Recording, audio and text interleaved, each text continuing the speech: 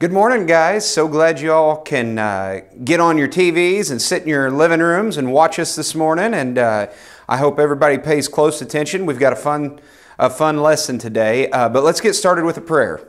Father, we thank you so much for letting us come together today, Lord. We thank you for your word. We thank you for the opportunity to learn your word. We pray that our words today would be your words. And we thank you for the technology you've given us that allows us to do this remotely. And we just pray that you would go with us and that you would bless each and every kiddo out there watching today, Lord. We love you and we praise you. In Jesus' name we pray. Amen. Okay, so we're going to start with our truth cards. What word means God will always keep His promises? Huh? Cole? Cole, what word? Whoops, wrong way. Faithful. Faithful. Okay. Now, can we trust God only sometimes or all the time? Huh? How about Judd this time? Boom! All the time. That's right. Good job. Now, what word means God knows and sees everything we do? Everything. Roman. What word is it? It's a big word, huh? Omniscient. Omniscient. Great job. And then lastly, what did Jesus come to save us from? Huh? What did Jesus come to save us from? Addison, how about you? Huh? That's right. The punishment of sin. The punishment of sin. All right, guys, let's go over our memory verse. You remember it from last week? We're still learning it. It says, trust in the Lord with all your heart. And on the video, it says, trust in the Lord with all your heart. Can you do those motions and say it with me? Trust in the Lord with all your heart. Good. The next part, and do not lean on your own understanding. And the motions for that is, do not lean on your own understanding. Can you do that with me? And do not lean on your own understanding. Good. Next part, in all your ways acknowledge Him. So it says, in all your ways acknowledge Him. Can you do that with me? In all your ways, acknowledge Him. Good job. Now for the last part, and He will make straight your paths. So we're just going to make a straight path right out in front of us, okay? So let's do it together. And He will make straight your paths. Good. And that's found in Proverbs 3, 5, and 6. Good job, guys. Here's our video. Proverbs 3, 5, and 6.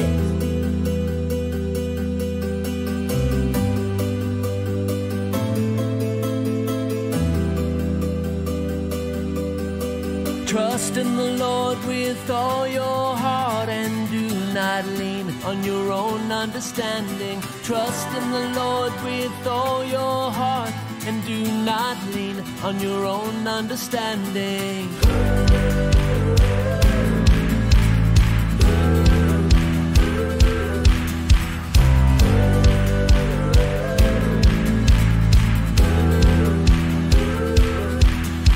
Trust in the Lord with all your heart and do not lean on your own understanding. Trust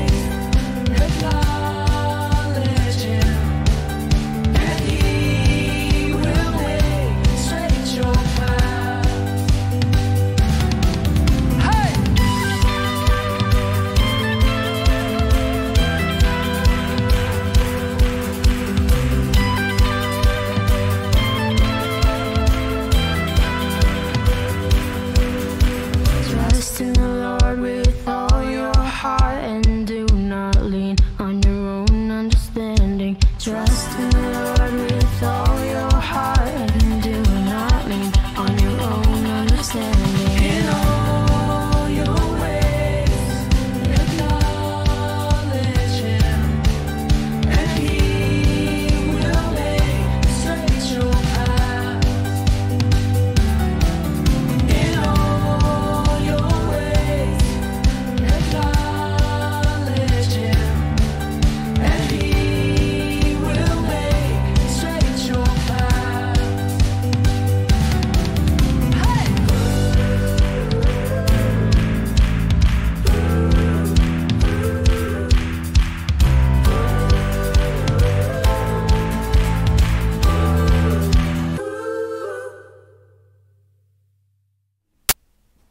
Okay, Dylan, Amelia, Emma, do you guys remember the twin boys that we talked about last week, what their names were? Esau and Jacob, that's right. They were twin brothers, but they didn't look anything alike. Okay, so Esau means the red hairy one, right? So what does Jacob mean? He was the second one, right? He was the younger brother. His name meant deceiver. That means that he lies and tricks, and that's not right, is it? We're going to learn how he is going to steal the birthright and get twice as much of everything. So do you remember last week when we had the animals and the servants set up? He's going to get twice as many animals, twice the land, twice the money, twice of everything is going to be that birthright that he's going to get. So if you can see our chart, Esau was hungry, right? He had been out hunting and he came back and he smelled that soup, that lentil soup that Miss Nicole told you about. And it smelled so good. So what happened? What happened with that bowl of soup, right? He sold his birthright for the bowl of soup. So Jacob got the birthright. Okay, but there was a special blessing that was meant for the oldest son, Esau. Okay, Jacob wanted his father Isaac to give that blessing to him instead of Esau. And Jacob was tricky in getting the birthright from Esau for a bowl of stew. So today we're going to see how Jacob deceived his father through his eyes. Okay guys, for our object lesson we're going to be doing a little game with Mr. Dustin. Our eyes are very useful, aren't they? They help us see everything that God created in this world. But what happens when we can't see? What happens if you're blind? You have to rely on your other senses, right? Like smell, taste, hearing, touch. If you can't see, you have to rely on those other things. So we are going to do an experiment this morning. Mr. Dustin is blindfolded, and I'm going to give him some objects to try to guess what it is. And he can't use his eyes. He has to rely on his other senses, okay? So first, we're going to give him this, if you guys can see this. All right, so Dustin, you can touch it, you can shake it, you can hold it, whatever you need to do. You just can't look at it. Feels like there's ribs in it. There's a handle. Kind of feels like a baseball. But no, it's got this big pokey thing. You know, it kind of feels like a pumpkin. Guys, did he get it? That's right, it's a pumpkin. Good. Okay, let's give him another one. This one will be a little bit harder since he can't see what this is. Okay, what do you think this is, Dustin? It's paper. Oh, oh my. What am I? Well, I'm not. He's sure relying heavily on taste, isn't he? That's a bowl of chicken noodle soup. Aslan, is that right? That's a bowl of chicken noodle soup. No, it's a bag of Dorito chips. Oh. Okay, we're going to try one more.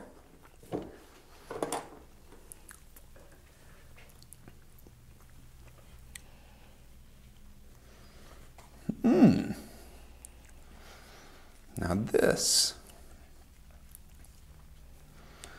Huh. Roman, Grayson, can you guys give him a hint at home? That's it almost feels like a fruit of some kind, because it's kind of, I don't know. That's disgusting. That's a lemon. That's a lemon. That's right, Dustin. That was a lemon. Way to use your taste buds. Okay. Slightly gross, but okay. Do you think it was harder to figure out what you were holding when you couldn't see it? Yeah, it was pretty. It was a lot harder. All right. In our lesson today, Isaac was very old and his eyes had gone blind. And we're going to find out how Jacob and Rebekah tricked him because he was blind. Okay guys, so it had been a while since Jacob had sold Esau has sold to Jacob his birthright for a bowl of stew. Do you guys remember that story? So now we're moving on, and Isaac is ready to bless his son, and he's going to bless his oldest son. He wants to bless Esau. Isaac was old, and his eyes were dim, so he couldn't even see. And he says, "My son," he said, "behold, I'm old. I don't know the day of my death. Now take your weapons and go out and hunt and make my favorite food and come back here and I will bless you." So Esau goes off, but Rebekah, she's listening. She's listening from in the tent. You can hear that Esau's going to get the blessing, but she knows God wants Jacob to have the blessing and be the leader. So Rebekah goes and she talks to Jacob and says, "Here's what I want you to do. I want you to go put on Esau's clothes, and we're going to put goat skins on your arms, and you're going to go into your father because he's old and blind and can't see, and we're going to trick him and get that birthright because God wants you to get it." So Jacob said, "But he's hairy. I'm going to get cursed instead." He's like, no. See, look right here. What do we see on his hands? He's going to put this hairy goat hair on his arms and on his neck. Do you see up here? And so he could trick his father. So he went into his father and said, "My father." And he said, "Here I am. Who are you, my son?" And Jacob said to his father, "I am Esau, your firstborn. I have done to you as you told me. Now sit up and eat this game that your soul may bless me." So what did Jacob do?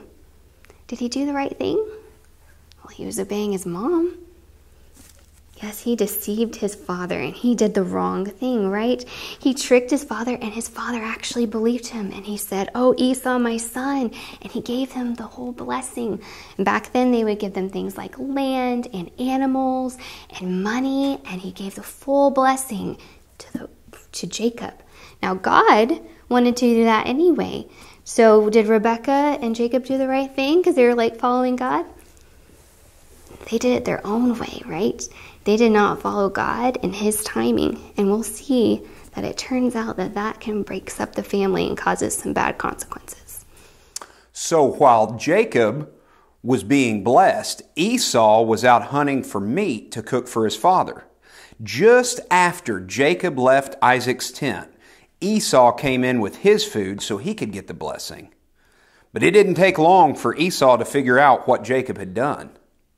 Isaac told Esau it was too late by then. He had already blessed Jacob, and now Jacob was going to be the leader over Esau. How do you think Esau felt about that? How do you think? Well, the Bible says Esau cried out with a great and bitter cry. He was super angry. Listen and tell me what Esau planned to do to Jacob, okay? Listen closely.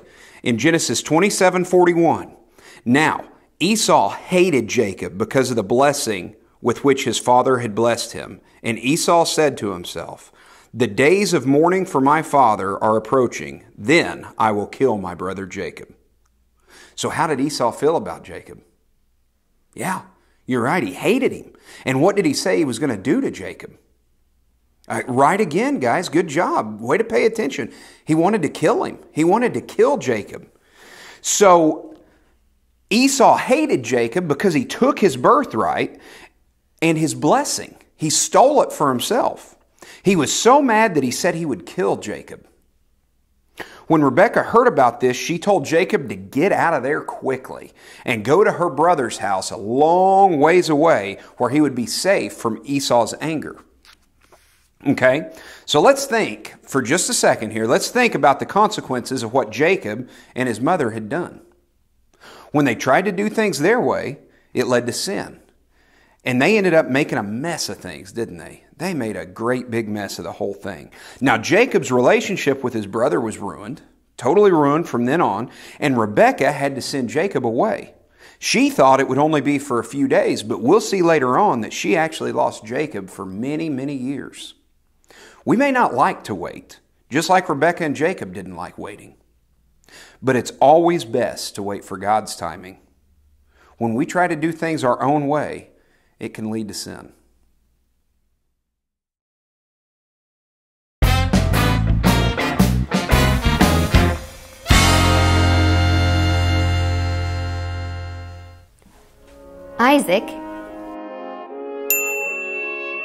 was very old and his eyes had gone blind. He thought he was going to die soon, so he called for his oldest son, Esau, because he wanted to bless him. Esau, go hunting and make my favorite food for me to eat. Then I will bless you. Yes, Father, I will go right now. God had already told Rebekah that the younger son would be the leader someday. But instead of waiting for God, Rebekah decided to do things her way. She and Jacob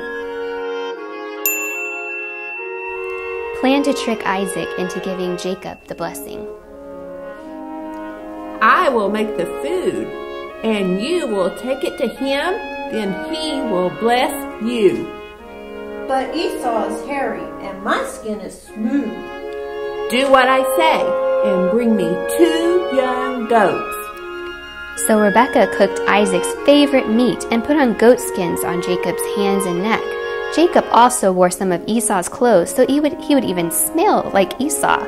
Then Jacob went to Isaac's tent.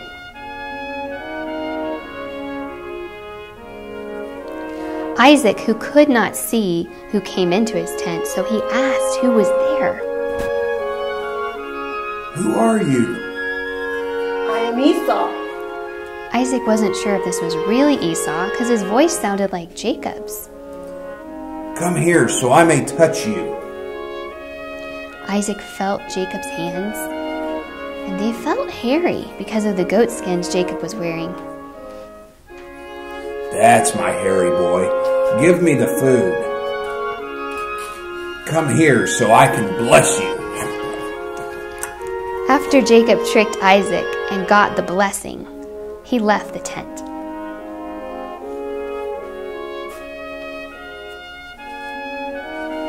Isaac was already full from eating all that great food Jacob brought, but then he had another visitor.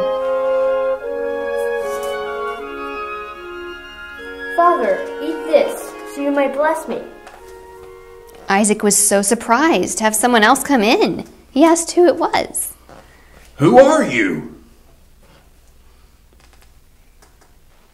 I am Esau. What? I already blessed you! Then they both figured out Jacob had tricked them. Esau was so angry at Jacob, he said he was going to kill him someday soon. So Jacob had to flee and run far from his uncle's home far away.